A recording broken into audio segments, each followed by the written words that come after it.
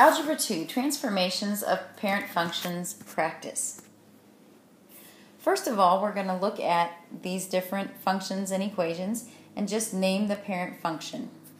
So you want to look at your notes and look at the math that's happening in the function and decide what type is the parent function.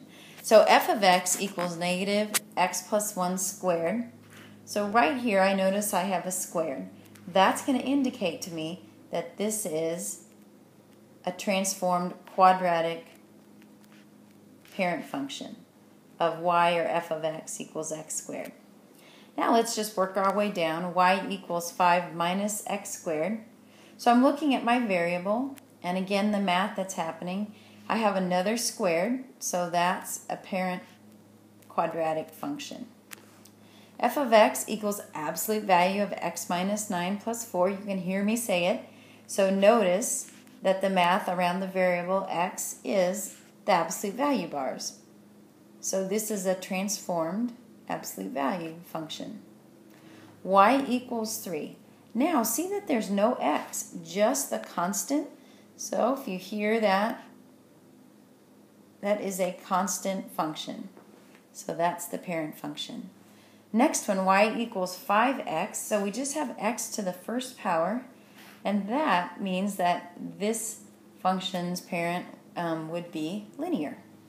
And then finally, f of x equals 4 times the absolute value of x. So see the math that's happening to x is the absolute value bars. So the parent function is absolute value.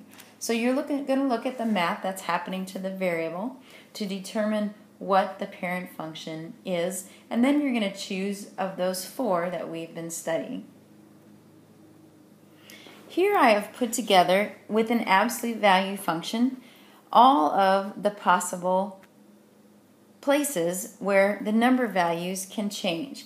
So this also applies to quadratic. So I'm not going to also do this with the quadratic because where these values are, a, h, and k, and these stand for numbers, are exactly the same with a quadratic function.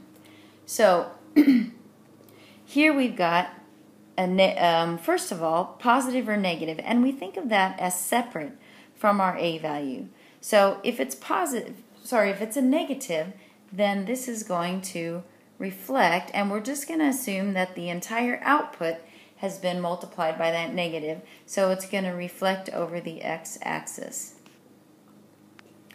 The number that's either added or subtracted right inside by the x, so inside the math of the function, is going to shift it left or right. So if the value is subtracted, it's actually going to shift it to the right. If the value is added, it's going to shift it to the left. And then finally, notice the k value is added, or it can be subtracted at the end. So if it's added, it's going to shift the graph up. If it's subtracted, it's going to shift the graph down. Sometimes these transformations happen one at a time. Sometimes they happen all at once. Now there's one more that I want to talk about, and this is the a value. We think of the a and the negative as two separate things. So with our a value, if the value of it, so we're going to ignore the negative, so is greater than 1, then that is going to stretch the graph. So either make it skinnier or steeper if it's a line. It is not letting me make that h. Come on. So stretch. All right, if the a value is less than 1, but it's not going to be less than 0, so just a fractional amount, then that's going to be a compression, or it will compress the graph, make it wider or flatter.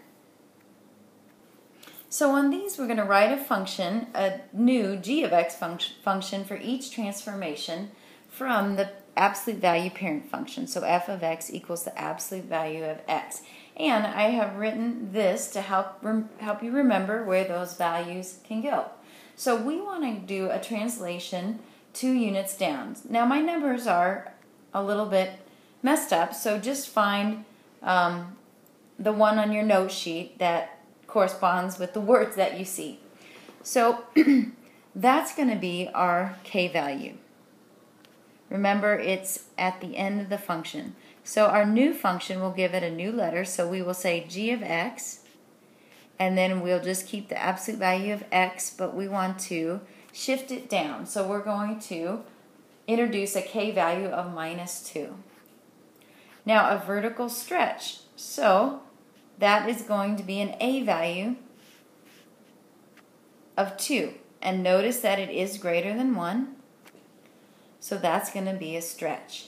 Now we have two things, so translation up 5, so that's a k value, and to the right 2, that's an h value. Remember to shift it to the right, we're going to subtract. So our equation is going to look like, we're going to open up our absolute value bar, x, and then to the right 2, so we're going to subtract 2, and then up 5, so we're going to add 5.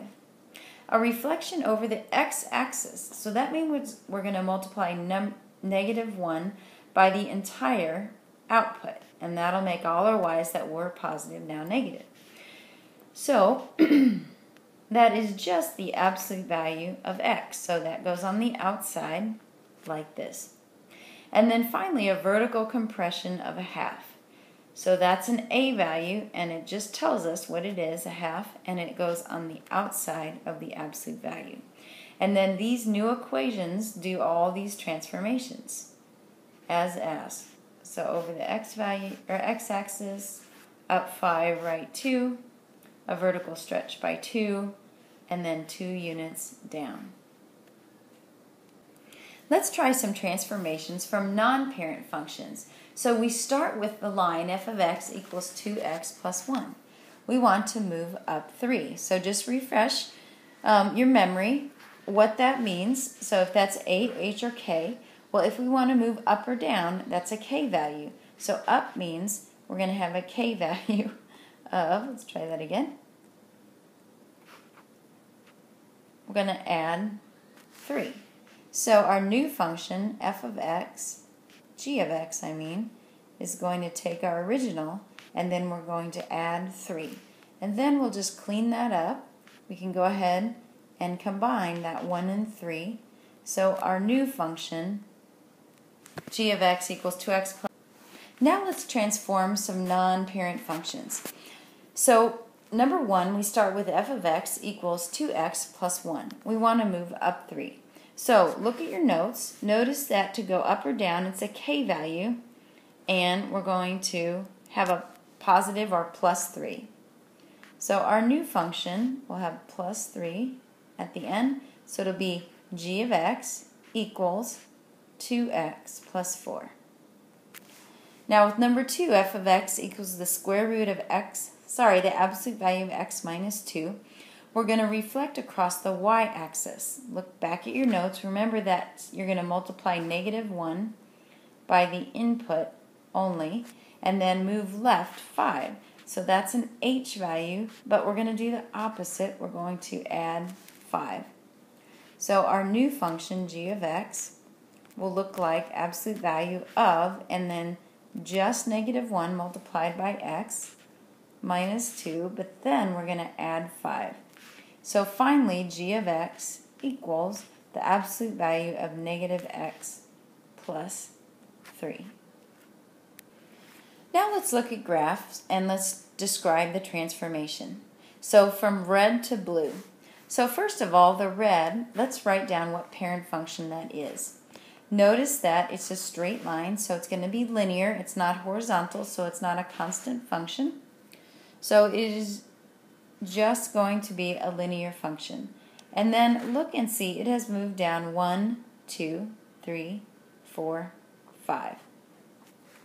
Now the graph of this line, or the equation of this line, we can go ahead and write it.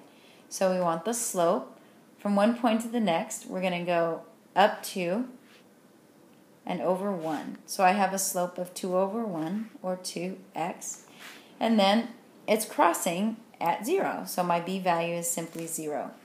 So from there, this is going to be my g function. This will be my f function. That has been shifted down 5. So now we know what to do with the equation. We're just going to subtract 5. And that will be the equation, and to describe it, it has been shifted down 5. All right, on the next one, this transformation from red to blue. So again, we have linear functions. We have a steep line for red, and then we've got a line that's flatter on that thicker blue line. So when you get a line that is flatter than its original, that has been a compression. Now let's write the equation of the red line, and I'm going to switch to red this time so it'll help.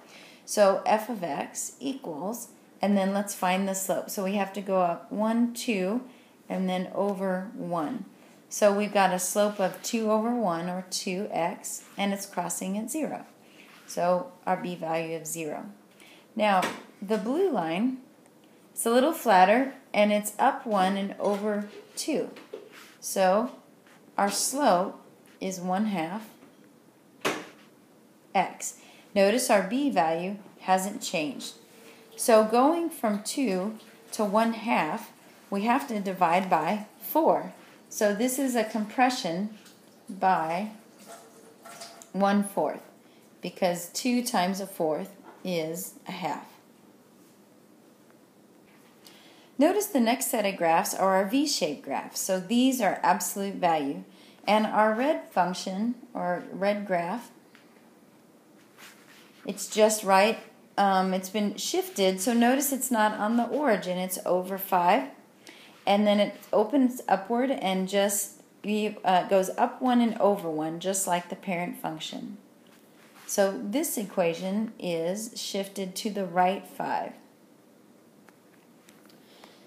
Now there's quite a bit going on between that and the blue function. So it has been reflected, because notice that has been flipped over. So I'm going to write all these things down here.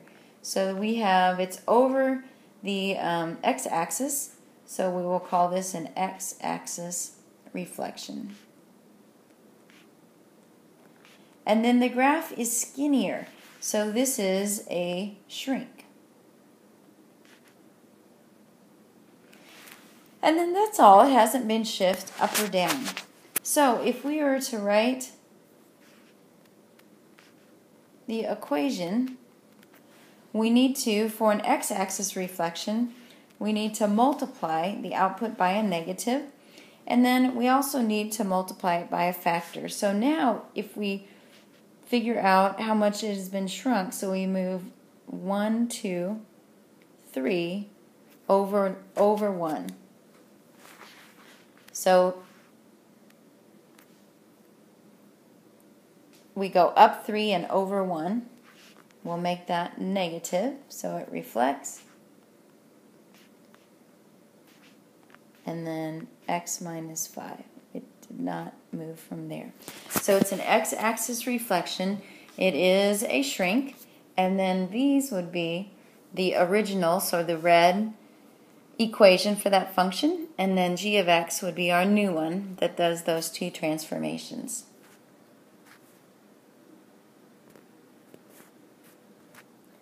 All right, and then finally we've got two absolute value again. So we're going from red to blue. So let's talk about the red function. From the origin, which is here, it's been shifted to the right 2 and up 1, 2, 3. Now it's just up 1 and over 1, so that's normal with the parent function.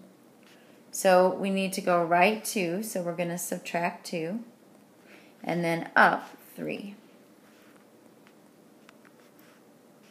Okay, so that gives us our equation.